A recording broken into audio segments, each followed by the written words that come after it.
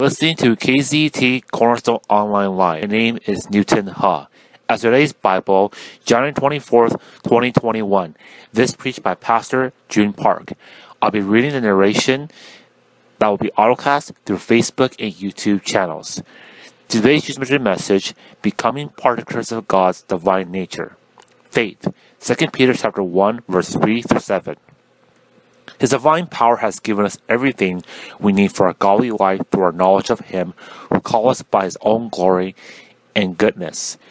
Through these He has given us His very great and precious promises, so that through them you may participate in the divine nature, having escaped the corruption in the world caused by evil desires.